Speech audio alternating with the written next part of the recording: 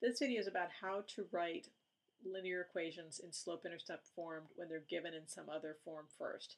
So the first example is when it was given in standard form. And standard form, once again, is ax plus by equals c.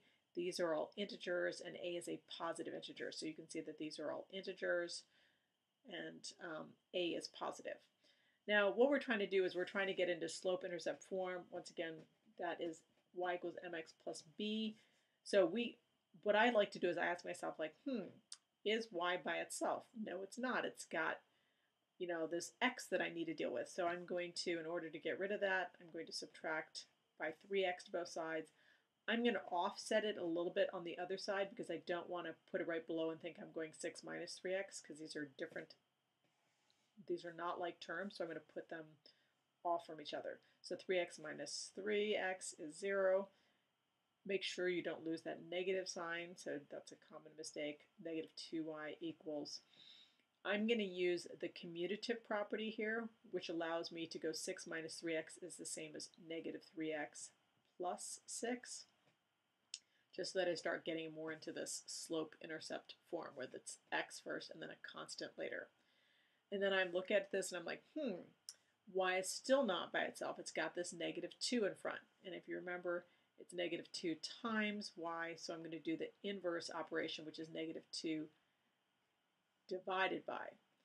And if I do it to one side, I have to do it to the whole side. So I'm going to do it to this whole side. So here, negative 2 over negative 2 is 1, so that's just a giant 1, y equals. Now I'm going to decompose this number, which means I'm going to break it into its component parts. So this is negative 3x over negative 2 and 6 over negative 2. And then I'm going to simplify those fractions individually. So y equals negative over negative is a positive 3 over 2x. And the nice thing about algebra is keeping things as fractions is fine, even keeping them as improper fractions is fine, because once again, that's the rise over run or the change in y over change in x. So it's going to make it easy if you keep it in that form in order to graph. And then I can see a plus and a minus here. So that is going to be like positive 6 divided by negative 2 is negative 3. So this is in slope-intercept form. Okay, the second problem is a form that we haven't really looked at in class so much. It's called the point-slope form. Oopsie daisy. Okay, point-slope form. And basically, if you recall just the equation for the slope, m equals change in y over change in x. And instead of putting a y1, y2, I just, labeled it as point x, y, and point, like the first point, like x1, y1. I can kind of multiply both sides by x minus, if I do this, x minus 1 and do it to this other side, x minus 1. This whole thing here cancels. And so I'm left with this equation here. M times x minus 1, it's like a tongue twister tonight.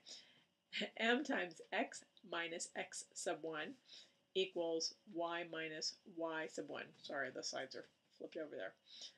I promise you it's the same thing. So this here is called the point-slope form.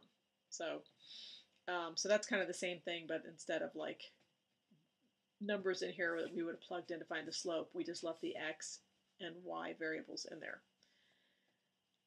So I look at this and I'm like, is this in, I'm trying to get to slope-intercept form. And I can see that, well, I've got the y almost by itself. I just need to get rid of this minus 3. But before I do that, I look at this other side. I'm like, ooh, I got parentheses. So I should really try to get rid of those first. So I'm going to use the distributive property first. So I'm just going to write the left side just as it is. And then I'm going to use the distributive property. 2x and 2 times positive 5 is 10. Now I'm going to try to get the y by itself. And in order to get rid of the minus 3, I'm going to add 3 to both sides. Put it under the term that it is similar to, the plus 10.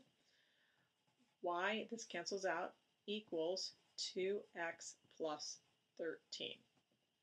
Okay, so there you have it. So once again, think about how do you get the y by itself? What are you going to need to do? Are you adding, subtracting? If you have parentheses on one side, make sure you get rid of those first before you do anything. Otherwise, it gets a little bit kind of funky. Okay, good luck with that.